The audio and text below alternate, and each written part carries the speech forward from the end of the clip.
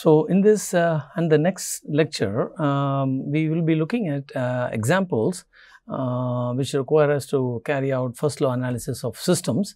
We will do examples involving both ideal gases and two-phase mixtures of water as well as R134A. So, let us start with a few examples involving ideal gases. Okay. The first example actually involves liquid and a solid. So, we have 2 kg of ice in a container. So, the container initially, so let us say we have a container like this. So, this initially contains liquid water at 20 degrees Celsius, and we have a certain amount of ice which is 2 kilograms. So, 2 kilogram of ice at 0 degrees Celsius is dropped into this container of liquid water, and then we also add 3500 kilojoules of heat to the container. Okay. So, assuming that there is constant pressure and there is no loss of heat to the surroundings, we are asked to determine the final temperature and mass of water vapor formed, if any. We do not know whether any of the water is converted to vapor or not, but if it is, then we are asked to calculate the amount of water vapor formed. Okay. So, for us the system in this case is relatively easy to identify. We take the ice and the liquid water in the container to be the system. Okay. So, when the ice is dropped into the water, it will melt and perhaps both of them would evaporate together, but this system will contain the same amount of mass. So, we take that to be our system and we apply first law. But what we would do is, since we do not know how much of the water, if any, is going to evaporate, let us calculate the amount of heat that is required to take this system to a final temperature of 100 degrees Celsius. Right? We are assuming that everything is at atmospheric pressure. So, we calculate the amount of heat required to take the system to 100 degrees Celsius, and if the supplied heat exceeds this, then we know that some of the water is going to evaporate. We can calculate the amount of water that evaporates after that. It's a very logical way of approaching the problem, and there are other shorter ways perhaps, but this is a very logical way of approaching this problem. So, let us do it that way. Okay. So, we apply first law, delta E equal to Q minus W.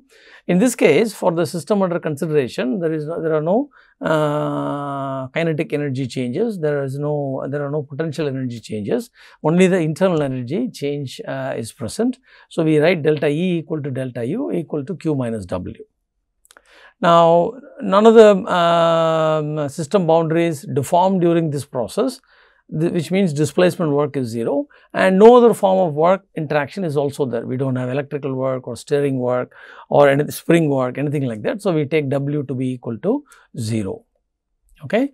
So, which means that the internal energy, change in internal energy of the system is equal to the heat that is supplied, and the system itself is comprised of ice and liquid water. So, delta U ice plus delta U liquid is equal to Q. Okay. So, if you focus on the ice, then the ice at 0 degrees Celsius melts to form water at 0 degrees Celsius, and it is then heated to 100 degrees Celsius. Okay. So, the change in internal energy for this process comes out to be the latent heat that is required to take the ice from ice at 0 degrees Celsius to water at 0 degrees Celsius, and then the amount of heat that has to be supplied to take it to a final temperature of 100 degrees Celsius. Okay. Now, for the liquid water, it is initially at 20 degrees Celsius. So, the change in internal energy for the liquid water would be m liquid times the specific heat capacity of the liquid times the change in temperature, which is 100 minus 20. So, the sum of these two would be the amount of heat that is required to take the system to a final temperature of 100 degrees Celsius. Okay. So, if you substitute the numbers, we get this to be 3188 kilojoules. So, we need to supply this much heat to take the ice at 0 degrees Celsius and the water at 20 degrees Celsius combined to 100 degrees Celsius. Okay. The heat actually added is 3500 kilojoules. So, that is more than this. So, we know that some of the water will definitely evaporate. What we do next is, as I said, there are shorter methods for doing this, but let us just look at the logic behind doing logic behind solving this problem. So, if all of the water evaporates, then the amount of heat required for that is given by m ice plus m liquid times L prime, where L prime is the latent heat of evaporation, and if you substitute the numbers, that comes out to be 15,820. So, which means that this is not sufficient to evaporate all of the water. So, the amount of water that will evaporate can be calculated by taking 312, which is the excess heat, divided by the latent heat. So, that comes out to be 0.1381 kilogram. Okay. So, the analysis proceeds in almost all examples along the same lines. You identify the system, and then you go through the analysis by applying first law in a consistent manner, and then you go through the analysis. Okay. That is most important. Identification of the system, applying first law to the system, and then proceeding. But there will be increasing degree of complexity as we go through the examples. This is a very, very simple example. Okay. Let us go to the next example. Here we have a frictionless piston cylinder mechanism. Okay. So, this initially contains air, and the air in the cylinder is compressed from 100 kilopascal to a final pressure of 800 kilopascal, and the process is given as PV raised to n equal to constant, where n is equal to 1.27. Such a process is usually called a polytropic process, with n being called the polytropic or index exponent. Okay. We are asked to evaluate the work done and the heat interaction. Okay. So, the assembly is not insulated, it is only frictionless, which means there is going to be some heat interaction between the cylinder and the surroundings. So, it is quite clear that we take the air in the cylinder as our system. So, here we are looking at polytropic processes for different indices on a PV diagram. This is for ideal gas. Okay. So, it is very important to keep that in mind. Notice that n equal to 0 represents an isobaric process where P is constant, and n tending to infinity represents an isochoric process for which the volume remains constant. All other processes fall in between. N equal to 1 is an isothermal process. So, this is isobaric, and this is isochoric, and n equal to gamma for an ideal gas, as we will see later, is an isentropic process where entropy remains constant. N equal to 1 is isothermal, where temperature remains constant. All the other processes lie in between. So, if your initial state is 1, then states on the second quadrant are obtained by compression processes, and states on the fourth quadrant are obtained as a result of or at the end of expansion processes. Okay. So, we take the air as a system, and the work interaction, remember we have only displacement work in this case, that is integral PdV. So, integral 1 to 2 PdV, we substitute the process equation. We know how P is related to V, that is explicitly given in this example. So, we can get this to be equal to this, and since we assume air to be an ideal gas, we can take PV equal to mRT. So, we finally end up with an expression that looks like this. Okay. For air, we take the molecular weight to be 28.8 and gamma to be 7/5. So, we can calculate the specific gas constant or particular gas constant as the universal gas constant divided by the molecular weight, and CV is nothing but R over gamma minus 1 from Myers relationship. We derived this earlier. So, we will be making use of these two.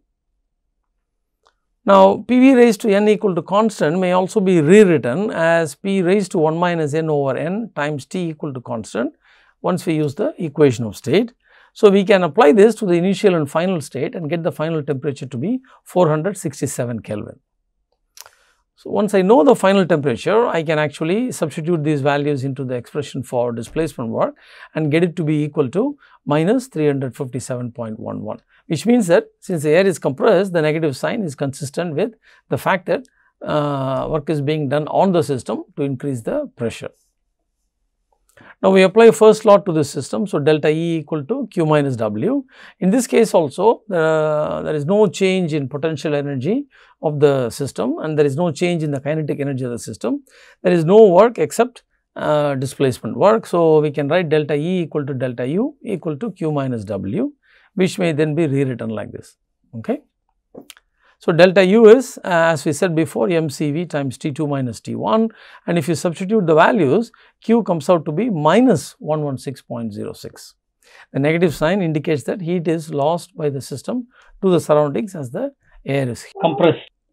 Now, at this point students, at least quite a few students have a question, which is that since CV is a specific heat at constant volume,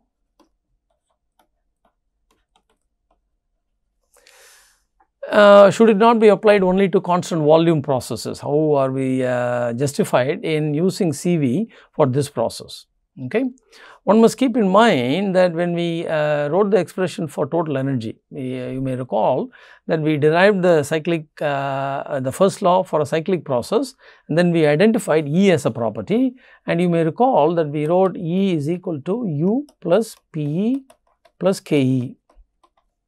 We know that KE is a property, P is a property, E is a property, so U is also a property of the system, which means that U depends only on the initial and the final state and not on the process by which we arrive at that state.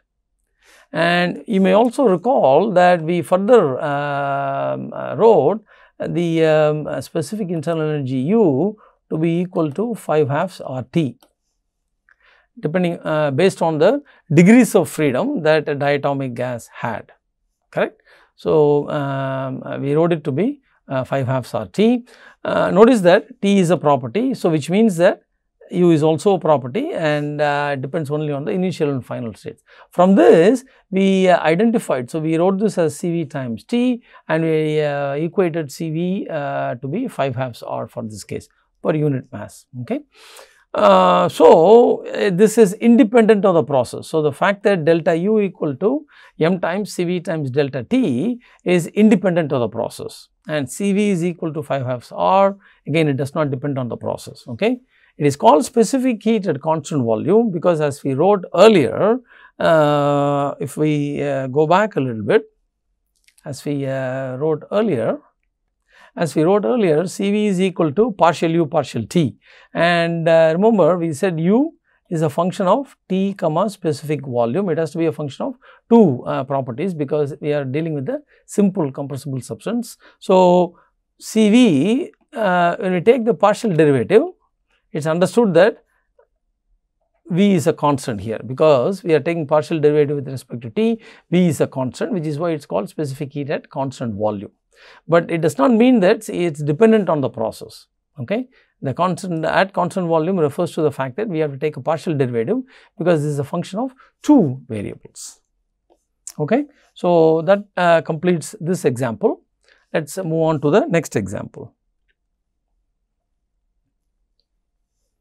So, here we have an insulated vessel like this. Notice that the insulation is indicated here through this hatching.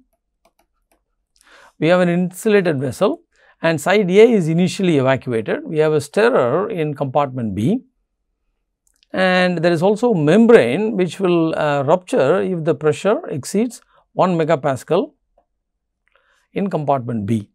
So, we have a certain amount of air in compartment B. So, work is transferred externally through the shaft to the stirrer, and the stirrer is turned until the membrane ruptures.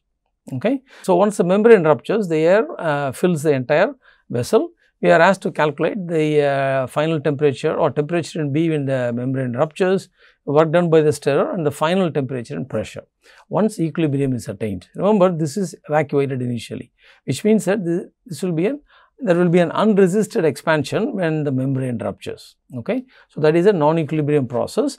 What we are asked to calculate is the final equilibrium temperature and pressure. So, we take the entire vessel to be our system as shown here, and as we discussed earlier.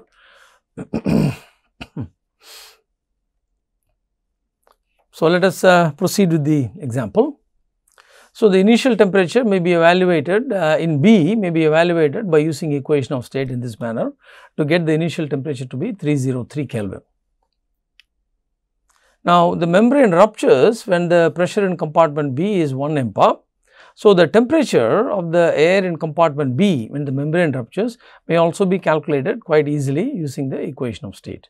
So, once it reaches 433 Kelvin, the membrane ruptures. So, this process is labeled 1-2. So, starting with the initial state until the time when the membrane ruptures is we identify that as process 1-2.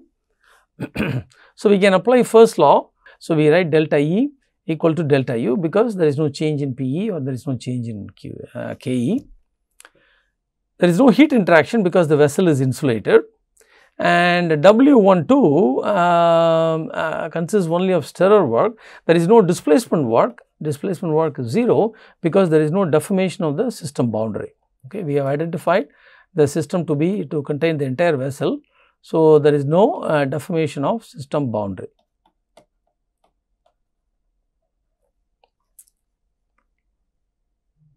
Okay. So, delta U is for the system is simply m times Cv times T2 minus T1 for the air in compartment B. So, we may evaluate this as minus 187.64, which means work done by the stirrer is 187.64 kilojoules. Okay.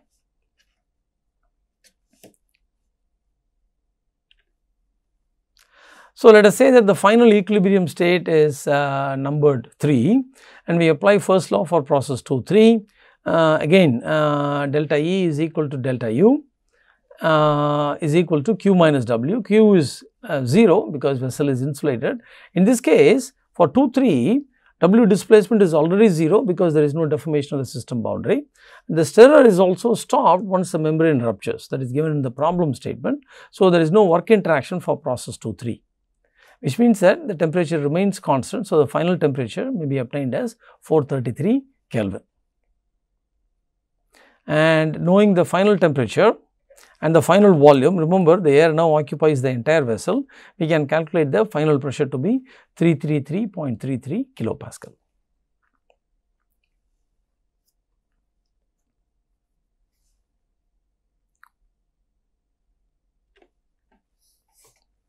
The next example is somewhat involved, straightforward, but quite involved in terms of work that we do. So, we have two cylinders here of different cross sectional areas. The bottom cylinder as indicated here is completely insulated, both the piston and the cylinder are insulated. Now, heat is supplied to the air. So, this contains air, this also contains air. So, heat is supplied to the air in compartment A or cylinder A, and the piston moves slowly down by a distance of 2 meters. Okay. We are asked to calculate a bunch of quantities here, as you can see. Areas are given, total distance is given, mass of the piston assembly is also given. So, let us proceed with the analysis. So, first quantity which is asked is mass of air in cylinder A. So, we can calculate it using ideal gas equation of state, all the values are known. So, that comes out to be 0.2 kilograms.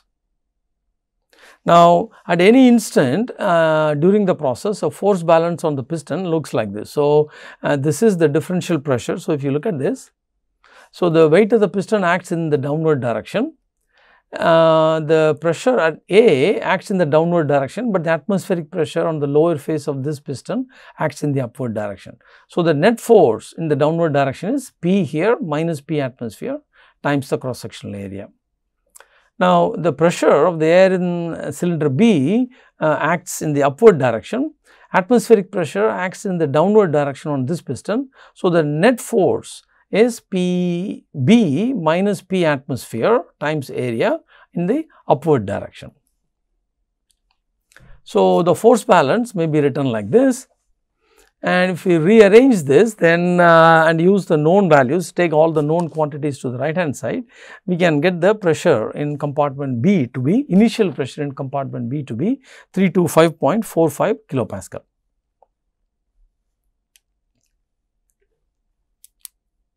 So, once I know the pressure, I am given the initial temperature also. So, I can use the equation of state to evaluate the mass of air in the in cylinder B as 0.15 kilogram.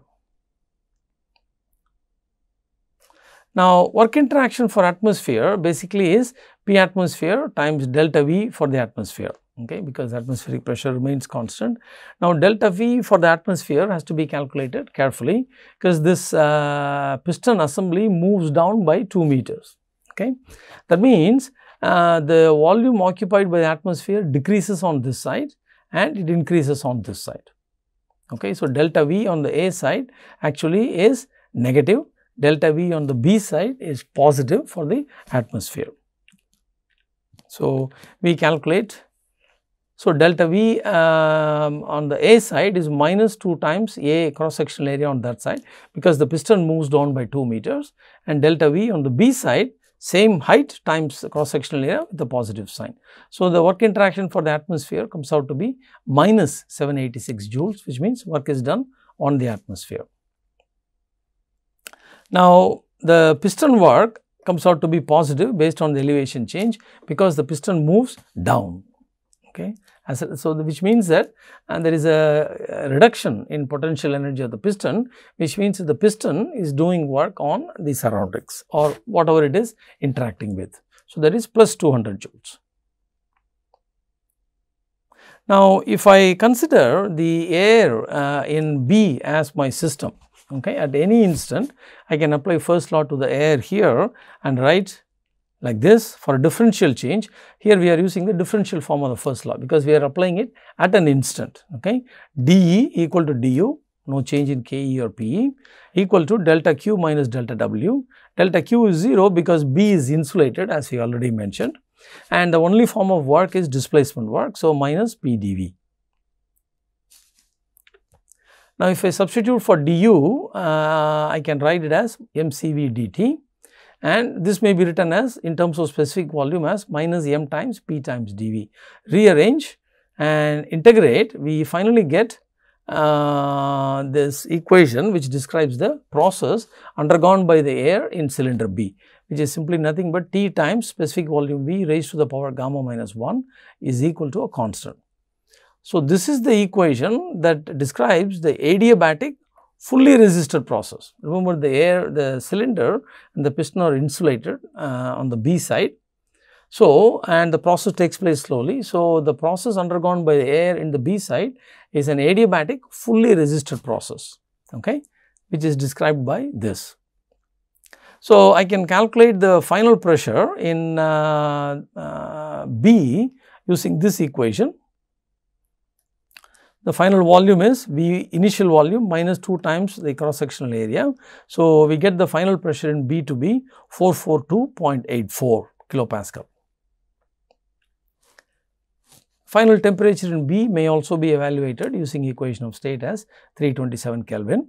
We know the final volume, we know the final pressure, we can easily calculate the temperature.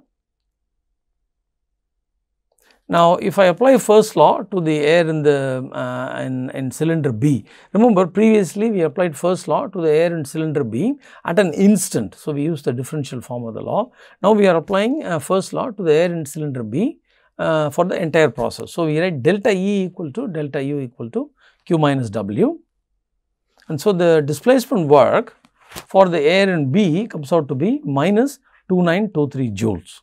Clearly, work is being done on the air in cylinder B, and the magnitude is 2923 joules. Now, I know the final pressure. We have already calculated. The final pressure in cylinder B. So, using our force balance equation, I can now evaluate the final pressure in cylinder A. In the beginning, we used the force balance equation to calculate the final pressure, to calculate the initial pressure in B. Now, we are using the final pressure in B to calculate the final pressure in cylinder A, and that comes out to be 258.7 kilopascal, less than the pressure in cylinder B. The final volume of air in cylinder A is higher by 2 times the cross sectional area, because the piston assembly moves down by 2 meters. So, that may be evaluated quite easily, and using the equation of state we may evaluate the final temperature of air in cylinder A to be 458 Kelvin. Now, if we apply first law to the air in cylinder A, we get delta E equal to delta U equal to Q minus W. Q is not 0 here because we are supplying heat to the air in cylinder A. So, we can rewrite this expression as delta UA plus WA. Okay. Notice that the work interaction for the air in cylinder A plus work interaction for air in cylinder B plus W piston plus W atmosphere is equal to 0. Okay. So, if I take the air, then the work done for the system plus work done for surroundings is 0. For the air in cylinder A, surroundings consist of, surroundings it is interacting with consists of air in cylinder B, the piston plus atmosphere. So, the sum of all this is equal to 0. So, I can replace WA with negative of WB plus W piston plus W atmosphere. Substitute the values, we get heat supplied to be at 26.315 kilojoules. Okay. The problem is involved, but conceptually not very difficult to follow. You need to do this systematically, identify the system, apply the first law, use the equation of state, and then proceed based on the information that is given in the problem.